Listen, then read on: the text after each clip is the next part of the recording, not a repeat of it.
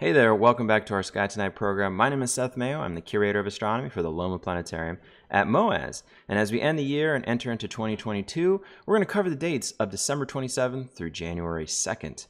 In this information-packed episode, we're going to first talk about the morning sky where we can find Mars swing by the red star Antares, with the crescent moon joining in later in the week.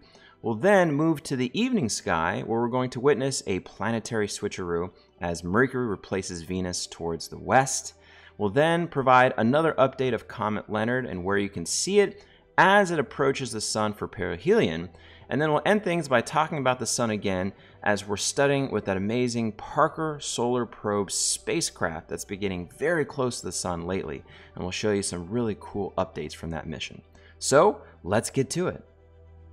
If you've been paying attention to the early morning sky just before sunrise looking towards the east and in particular the southeast, you may have caught a glimpse of the red planet Mars that you find right there.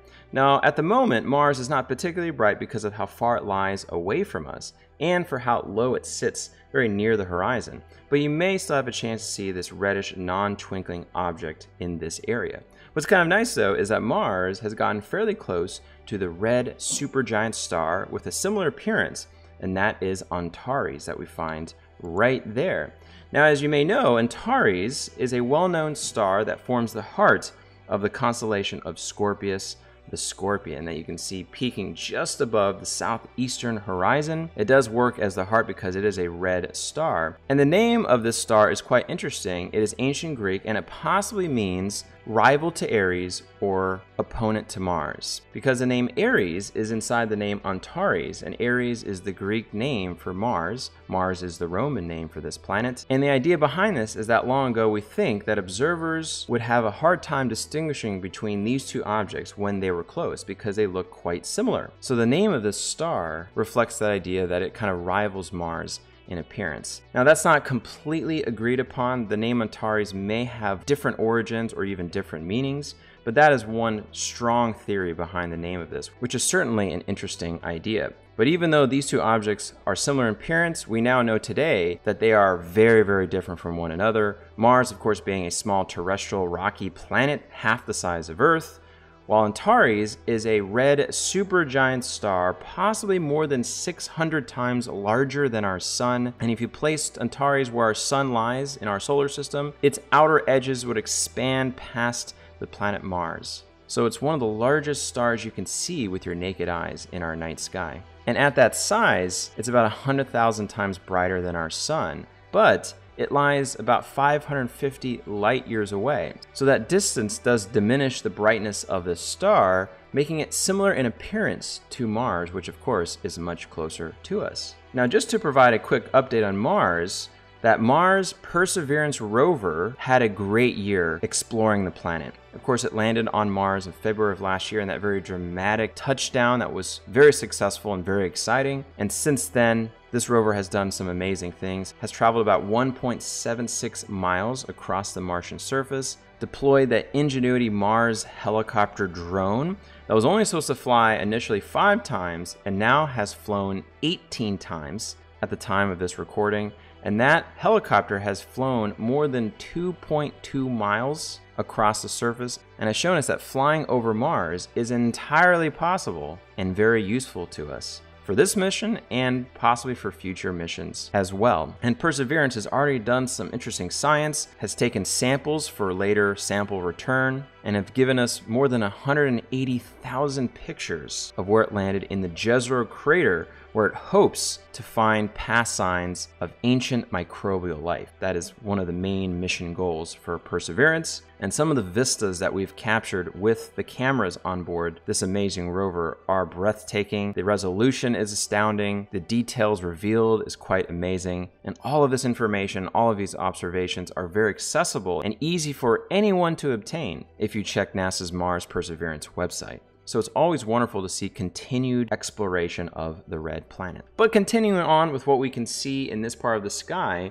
this is still Monday the 26th, and what's nice, on Tuesday morning the 27th, you'll find that Mars is still very close to Antares that you see here. But as we continue on, and as these two objects still remain close for the week here, what you may notice is that something else will join the scene. You'll see at the top of the screen, the moon, the crescent moon, will be getting closer and closer. So this is on the 28th. Then we're going to get to the 29th on Wednesday, and the moon's even closer. So then we'll get to Thursday, the 30th. And then by Friday, the 31st, that's of course New Year's Eve, you'll see a very thin crescent with Mars and Antares just underneath. So it kind of forms a small little triangle that we see here. So that'll be nice New Year's Eve morning if you happen to be up at that point. And if you wait in the morning of the new year on January 1st, 2022, you'll find the moon will dip below those two objects, getting very close to a new moon phase by then. So we do have some nice things in the morning to see. Two objects that look very close to each other with Mars and Antares, and eventually the moon will join as well. For 2021, we had a great year seeing the planet Venus in our sky, particularly in the summer and the fall. And we can still see it through to the end of the year as that really bright star-like object. So bright. Venus actually has been getting closer and closer to Earth, making it very bright for the month of December.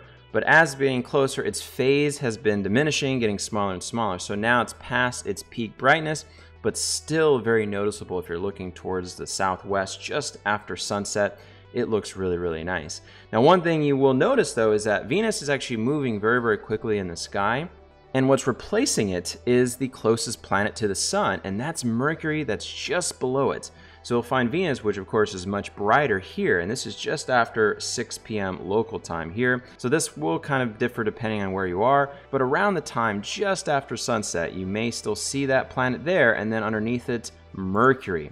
And Mercury moves even faster than Venus because Mercury sits even closer to the sun, and it feels the sun's gravity to a higher extent. So its orbital velocity is definitely faster.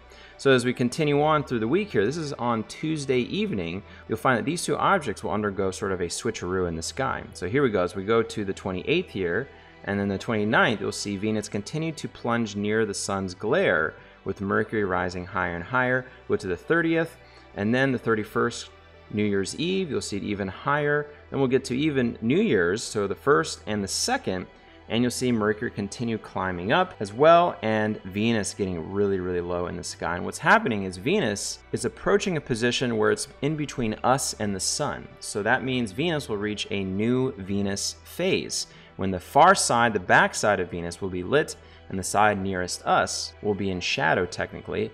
But even with that being said, it will be inside the sun's glare, so you won't see it by then. But we do have Mercury replacing it, which is not as bright, but we don't always get a chance to see this tiny little planet. Now, if we continue on, you'll notice as we get a little bit darker here, you still have a chance to see Saturn above that there, and then Jupiter for quite some time. So we do have a little more time, especially into the new year, to see those two planets.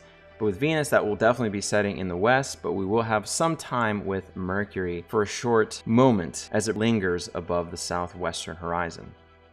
Now, while Venus and Mercury are undergoing a little switcheroo in the sky, a little bit more to the south, you do have an opportunity to see Comet Leonard. We still want to talk about this because we don't get comets in the sky that often, and Comet Leonard has been the best comet for 2021 and one of the earliest ones discovered for this year as well. So we find it here in Stellarium, again a little bit more to the south of where Venus and Mercury lie, and a bit below Jupiter. So these are kind of reference points to sort of use if you want to try to locate Comet Leonard. And Comet Leonard has been mostly visible through binoculars or a telescope, but lately has been reaching naked eye visibility for some folks at about magnitude 4. So that's pretty good. But the challenge of it is that it's sitting low, and you do have to look through more of the atmosphere when something is low in the sky. So that makes it a little more challenging to see this comet, but there's still an opportunity to do so, seeing a very ancient old icy object that's been rounding the sun, taking 80,000 years to go around the sun.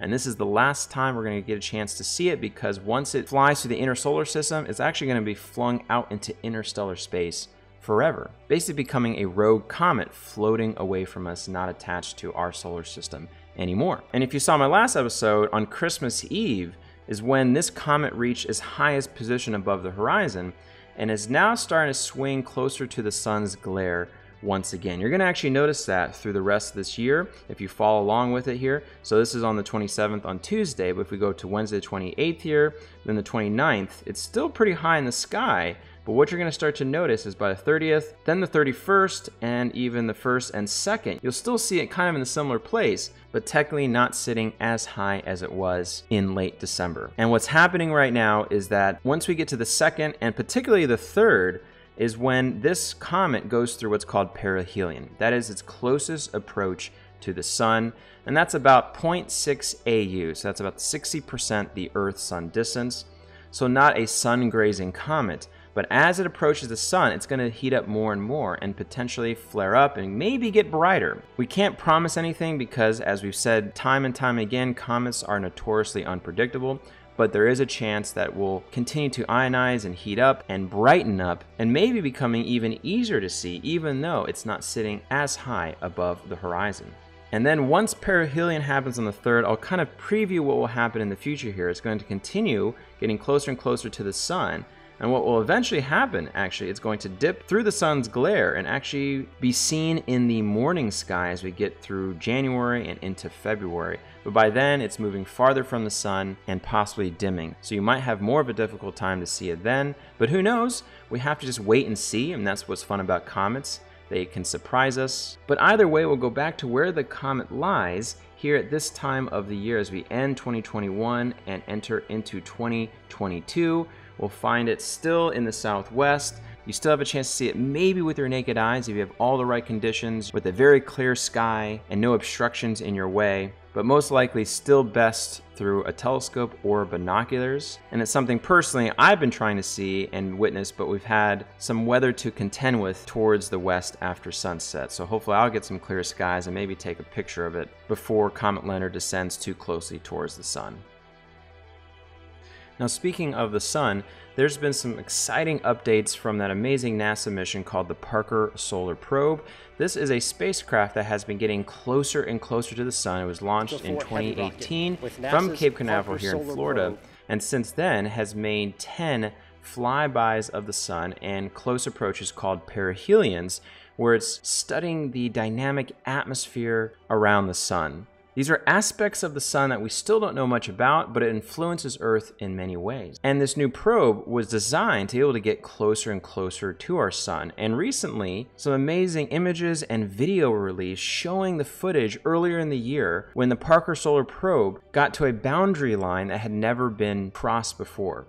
There is a place around the sun called the corona, which is the atmosphere of the sun. And this corona is very, very mysterious. It is surprisingly 300 times hotter than the surface of the sun. And just outside of it is the area where the particles from the sun are accelerated at tremendous speeds away from it, dragging solar material and the magnetic field out from it and creating what's called the solar wind. And that solar wind is something that Earth feels at all times. And luckily, we're protected by a magnetic field that wraps around the Earth, but is heavily influenced by this constant stream of particles from the sun's solar wind. So the spacecraft entered this boundary called the Alvin boundary. This is the boundary between the solar wind and the corona, which holds on to most of the sun's material through its gravity and its magnetic field. And once the Parker Solar Probe crossed this boundary, it gave us imagery and video like this. And it's pretty startling seeing this because this had never been seen before. What you're seeing are streamers of plasma above and below the spacecraft shooting by. And at these moments, this is when Parker Solar Probe is traveling the fastest. And very recently, when it made its 10th close approach to the sun, it was traveling a staggering 364,660 miles per hour. This spacecraft has definitely broken all the records. It is now the fastest human-made object ever put into space and will continue to break records. This is only the 10th flyby of the sun. As the spacecraft continues around the sun, it's actually getting closer and closer each time. It's going to do it a total of 24 times. And over the next 4 years, it will continue getting closer, studying more of the corona, helping us understand why it's hotter than the surface, why particles are accelerated out of it, and how it influences space weather, the solar wind that affects the entire solar system. So it's amazing to see what the Parker Solar Probe is doing and how it's helping us to understand our nearest star to us, but it's also helping us to better understand all stars throughout the universe. And that's what's really important about this. We're getting a greater understanding of the environments around stars. So as time goes on, this probe is going to continue to get closer and closer to the sun, giving us even more data, more imagery, and possibly more videos of what it's like to be near this giant ball of hot gas at the center of our solar system. Well, that's it for our last edition of our Sky Tonight program for 2021. Thank you for tuning in to this episode and many others throughout this past year. It has continued to be great fun putting these videos together and sharing the wonders of the night sky, the universe, space flight, and space exploration with you all. Thank you very much for your support and what we're doing with this channel, and we always love to engage with you all through your wonderful comments and questions. We have a lot of great content in store for 2022, so we hope to continue to see you back here again. And with that, please stop by the Museum of Arts and Sciences and our Loman Planetarium. We have daily live and automated shows for you all to enjoy throughout the year and some amazing events that we have planned as well. So please check out our schedule online for more information. So happy New Year, and of course, happy stargazing.